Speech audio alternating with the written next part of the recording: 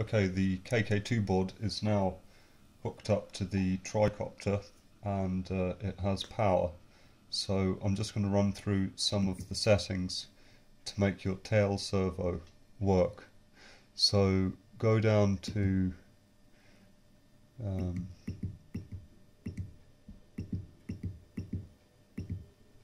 mixer editor, press enter, and what I found was, for me, was the confusing part was right here it says rudder with a value of 0.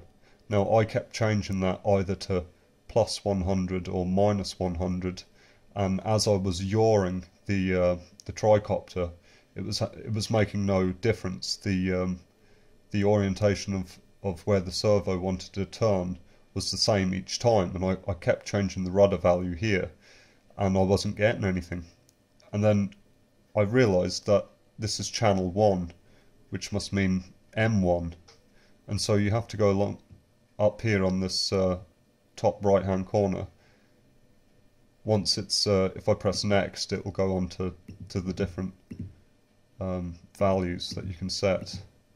But here, when the number 1 goes black, you can change that, and you can start running through all the way to 4, which will be M4.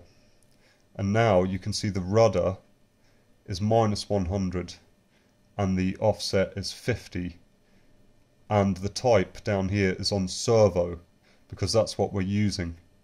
If it was a quadcopter, then channel number 4 would be it would say ESC.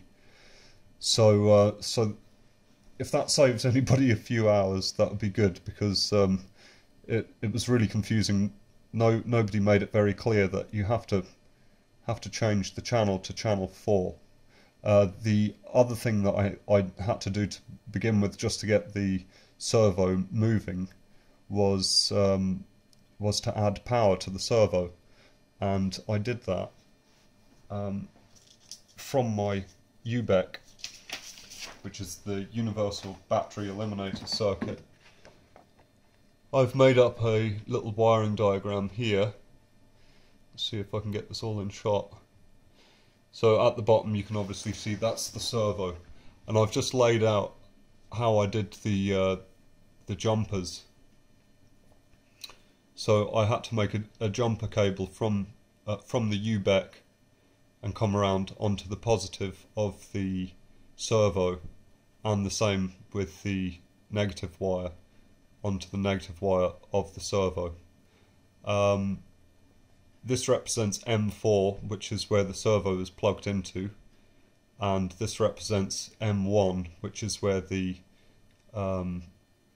ESC is plugged into. So if your ESC has a BEC built in, I've drawn this other quick diagram here just to show you what it would look like. You still need to run power to the servo from the positive wire of the ESC and the negative wire of the ESC, and that gives your servo power to move. Otherwise, I found it didn't move. So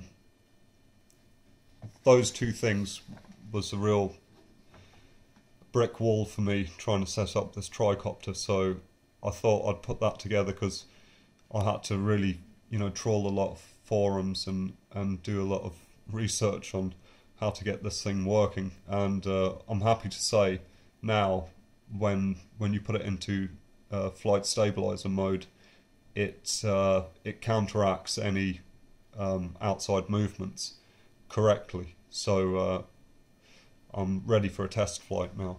Anyway, I hope that helped. Thanks for watching. Bye.